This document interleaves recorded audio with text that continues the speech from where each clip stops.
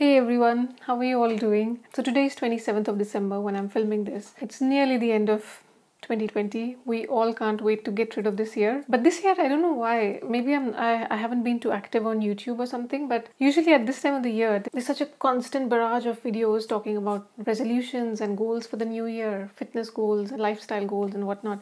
So this year, somehow I've not seen any video. I don't know why that is. Maybe I haven't been spending too much time on the internet perhaps. So last year I had also made a video on the goals for 2020 and a lot of them went out the window. Like this year was unprecedented. To be honest, I'm not really in the mood to make a goal list for 2020. Like it's great that we survived. We are healthy. Our family, friends, everybody is doing well. They're all healthy. So I think that is all that I care for this year.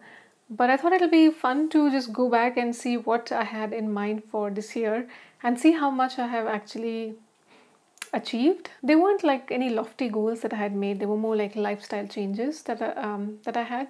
So let's see where I ended up, and might be good to keep myself accountable to you all. Might be good for you also to revisit some of them and see how the year has been. So let's start. So I don't think I want to go through the entire video. It's an almost 10 minutes long video. I'll just pick out some of the interesting bits.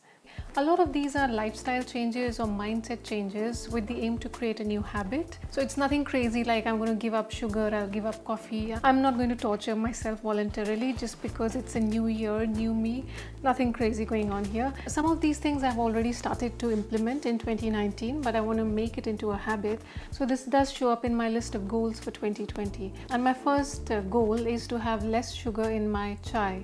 So a lot of you may be coffee drinkers. I don't drink coffee, I drink chai, but I do take sugar in my chai as well, and I consume like 2 to 3 cups in a day, and chai is something I love. I'm never going to be able to give it up. So I think even if I reduce the sugar in my chai, I still will enjoy my chai. So I might as well, save all those calories for something different.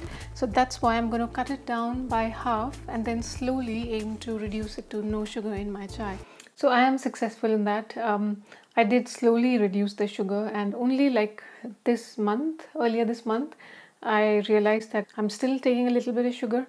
So as of this month, I have stopped taking sugar in my chai, and I'm very proud of that. I had reduced it to half quite early on in the year, but I think in this lockdown and being at home all day, I've put on quite a bit of weight, and that was a bit of a reminder that, hey, I needed to cut down my sugar completely. So earlier this month, I stopped taking any sugar in my chai. I still have my biscuits and cakes and mithai and everything. I have a massive sweet tooth, but in chai, I don't need chai or coffee, whatever you people drink. I don't think we need to add in the extra calories. We're going to enjoy the beverage with or without sugar anyways. Like it'll take a bit of getting used to, but at the end of the day, I think coffee or tea, whatever you like, cutting out sugar from those drinks are probably the easiest ways to eat healthy drinks. Now this is a very blanket statement that we hear in everybody's resolutions, but I have actually put some more bullet points under this, but I won't go too much in detail into all of them today because it'll be a 30-minute long video and you'll be asleep by the end of it. So I'm gonna stick to the basics here, and the only thing that I would say is that healthy eating starts at the grocery store. So I will try and pick up more fresh fruits and fresh vegetables at the grocery store just so that I can stick to this habit.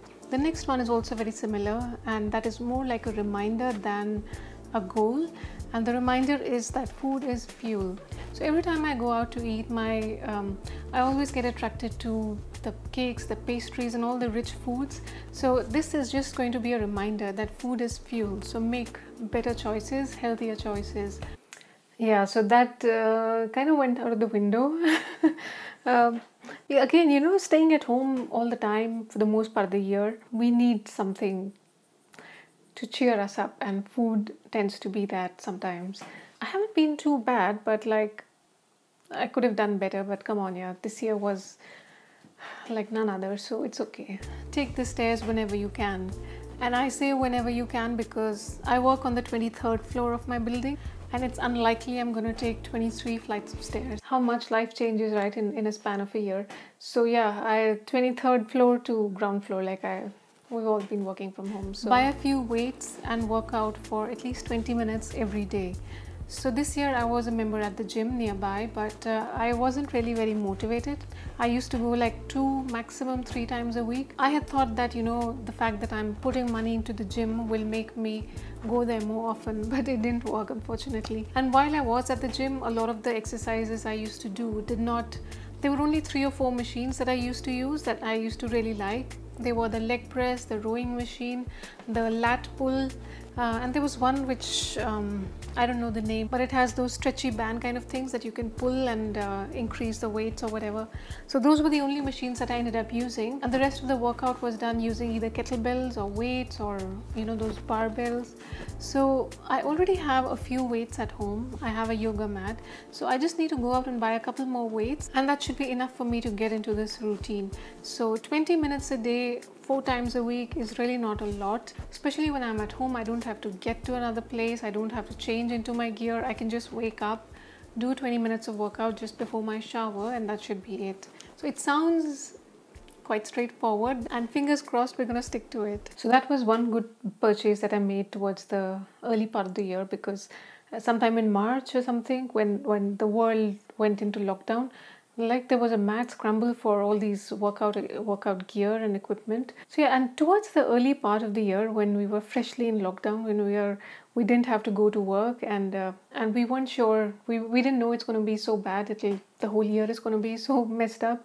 At that time I did utilize the time being at home quite well, doing a bit of workout, some Bollywood dance routines. I had a lot of fun following some of those Bollywood dance routines. There were quite a few people whose classes were shut down, so they had started initially they had started putting their classes on Zoom or YouTube. That went very well, but towards the later part of the year I just slacked off. And the last goal for 2020 is to travel more. I haven't made any plans of where I want to go in 2020, but I do want to make the time for travel. Yeah, the travel thing didn't happen. Did you read about the flights to nowhere? You board an aircraft at a certain location, you fly, and you land at the same airport. So yeah, I don't know when we can get back to regular travel. It did open up for us in Australia for quite a few months actually, but there was always a bit of uncertainty when another state's border might close. So obviously only domestic travel had opened up for us in Australia, but it was always a bit not sure when the state borders might close, and it has actually now. People from Sydney are not allowed to go to other states without a permit, without a valid pass, and you'll only get that permit if you are a resident of that state, I think, or if you're an essential worker. So yeah, that travel thing went out the window. How were your goals or resolutions that you made in 2020? I think for this year in particular, it's going to be a lot of fun to go back and revisit what we had thought we are going to do in this year and how different it has turned out to be. I hope you're all doing well, you're all healthy, happy with your family, and I wish you all a very happy new year. Take care. Bye.